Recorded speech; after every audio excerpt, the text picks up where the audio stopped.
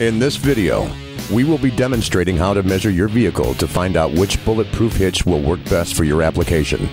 First, measure the receiver opening, either horizontally or vertically, to determine what size shank your vehicle requires. It will be 2-inch, 2.5-inch, or in some cases 3-inch.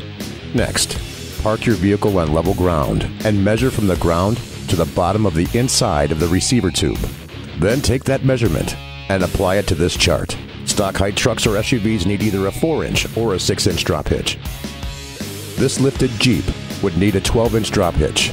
The stock height Cadillac Escalade SUV would need a 6-inch drop hitch. This lifted 3500 Chevy uses a 2.5-inch receiver tube and would need an 8-inch drop hitch. If you are unsure or have any questions, please contact us so we can assist you in getting the correct hitch for your vehicle.